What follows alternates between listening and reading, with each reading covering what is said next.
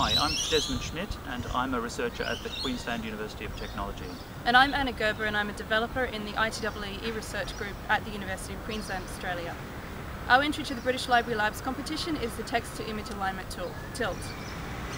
Many digital humanities collections contain images of manuscripts and early printed books, and we want to make these more accessible over the web.